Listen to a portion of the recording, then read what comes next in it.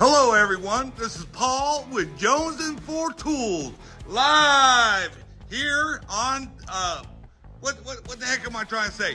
I'm on the road. I'm here with Turning and Wrenches with Brett Newman, the owner in Walnut, Mississippi. We're going to do a quick toolbox tour of a real mechanic trying to make a living. Look, here, say hi, Brett. All right, we're going to take a quick look. This is going to be a quick video, but this is how a real mechanic's toolbox looks like. He got tools all over. He has Snap-on, Matco, Mac,